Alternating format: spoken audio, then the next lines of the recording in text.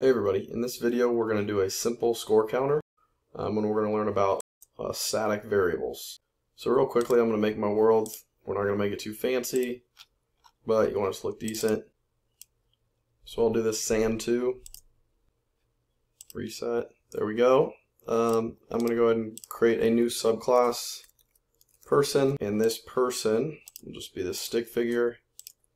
And I'll save the world. And they are going to collect apple food, and you can put these around the screen, and we want a way to first of all move and detect and grab these and then keep track of how many we've caught. Now if we go into person, and we can have them move around. So if Greenfoot dot is key down left, set location to get x minus 5, get y, and then you can actually copy and change some of the symbols here, and then you can control shift I to line it up. Looks like I got 5 when I meant to get 4 here, and this can be right, and that'll be a plus. This can be up,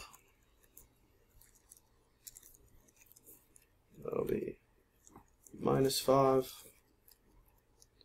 and then for down will be plus 5, down, and there we go. Compile. Test, make sure all the directions work how you want it. Perfect. Okay, now we need to collect them. So now you can put a comment and say eat. So we can't do if is touching, because is touching expects a class and it doesn't have an object, individual object you can look at. So you need to do actor apple equals get one object at offset, or you can get one intersecting is a little bit more like the is touching. Get one intersecting object if it's of the food dot class. So we're detecting if the person is intersecting with the food dot class, and if they are, we're going to call it apple. So if apple does not equal null or does not equal nothing, so meaning there is an apple there, we are going to get world dot remove object apple.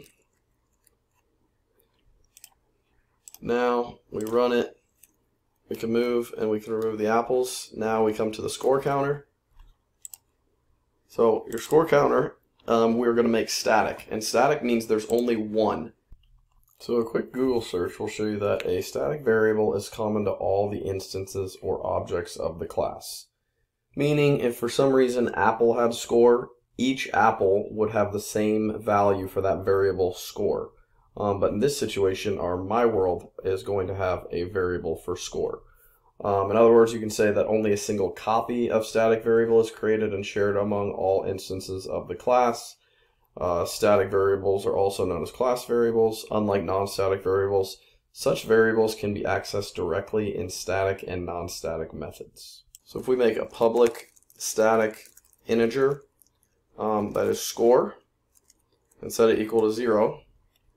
We're going to need to create an act method because we want it to continuously update as the world is getting built. So public void act. We'll do show text, and the text we're going to have to show is the score, colon, space, and give a space, and then we're going to add in our variable that can change, that will be changing while we're running the code. So that'll be changing in the act method, and we'll put it at 50, 25. Okay, that'll give a little bit more room for the word, but it'll still, once we run it, have it on the upper right corner, or upper left corner. Now we need to have score count up. And the great thing about a static method is you can reference it in any class. So this person's class, as long as you name a class, name a variable my world. So we'll name my world, and we'll call it this game, just so you guys know, are aware. Okay, so whenever we reference this game, it won't know which version of my world we're running. But if we're referencing a static integer, since there's only one, there's going to be one score, no matter what, one score when we're running our game. And so we can do this game dot score, so we can reference score in our my world from this game, and we can say plus plus. So every time we eat an apple, our score will add up. Run it.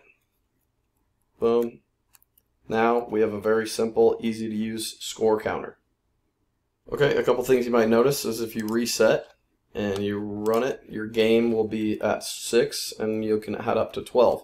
And so we don't necessarily want that to happen. Since it's static, it stays as this is. Even if you're resetting, you're not reloading the whole Greenfoot application. Now, but if you go into your world and recompile, that will have you have your score go back to 0. You can also have in the prepare method, you can reset every time you re-prepare your world. You can say score equals 0. Then if you run it, you start off at 0, and if you reset, you're back to 0 every time you run your game. Okay, if you want to have your score show up at the very beginning, just have your show text also be in your prepare method. Okay, so then it'll always be showing up and it'll update while we run the game. Alright, so that's it for simple score counter. I hope you guys enjoyed this little mini lesson and it gave you a good understanding of how to use static variables and how to create the simplest score counter in Greenfoot. Hope you join me next time. Thanks.